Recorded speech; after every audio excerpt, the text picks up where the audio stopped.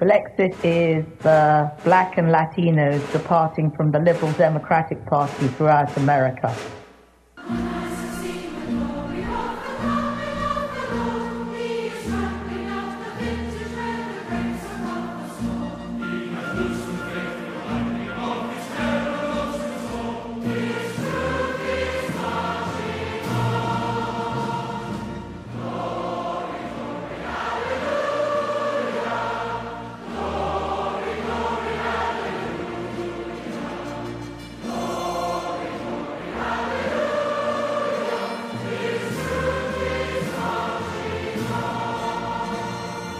The city of Los Angeles is a city of sharks. You have to close your purse tight and with sellotape and a few locks and screws, close it.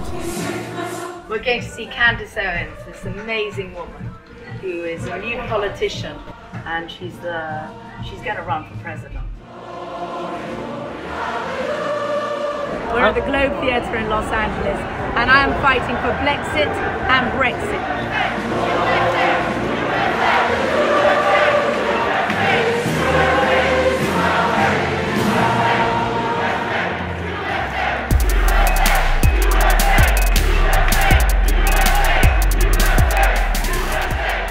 Let's talk about what Blexit is and what opportunity is in front of us, because I truly believe that the Black and Latino community is going to save America. I don't have to tell you guys in this room, because we figured it out. We figured out that the left is lying to us. We figured out that liberals are lying to us. We figured out that they are using us to secure votes and to keep themselves in power and to keep themselves rich, right? Minorities have been used in this country, and all of that changes today. She's a complete and utter freedom fighter, and she believes in the free ability to earn your own money, to not be patronized as a black person in America. And it's taking a leader like Candace Owens to go into the black community directly and organize this movement around freedom, around free thought. And if you look at what's happening, it's a real revolution. But you just met Coulter. What was it like? Oh, yeah. Oh, she was a sweetheart, and I wanted to buy her a beer, and she took a picture with me, and she hugged me, and it was just fucking awesome. What I can't understand is why elected Republicans are helping them. Oh, now I remember. Republicans are sucking up to businessmen who say they're our friends, but really could care less about the Republican Party, the culture, or the country. They just want the cheap labor. He's a Democrat, you see, a fervent Democrat, and I am a fervent lover of Trump, but both opposites. He was astonished. Honestly, it's quite amazing. If you can get in there today, get in there. Take a magic wand and wave it over America and remove every smidgen of racism from the hearts of white America. Take it all out. We still have a 50% inner city dropout rate.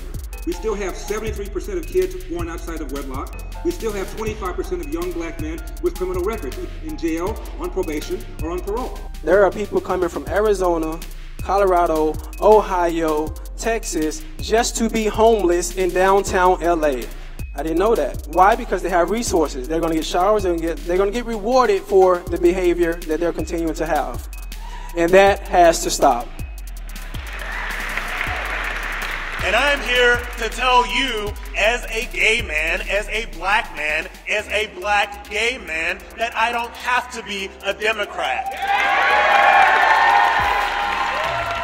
That I am a proud conservative.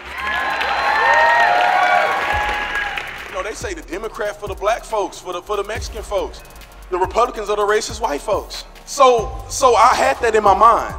All my boys on the police department used to tell me, B, like, I don't understand how you believe in God and you're a Democrat.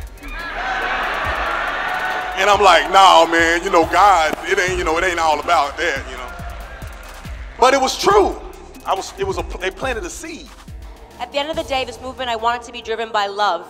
We know some of our brothers and sisters are not with us entirely right now, right? They're still lost and confused and being sucked up by the left, telling them that they can't. So we have to treat them with love.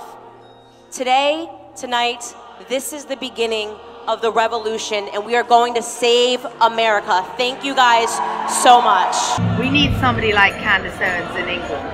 Let's make Great Britain great again. You know.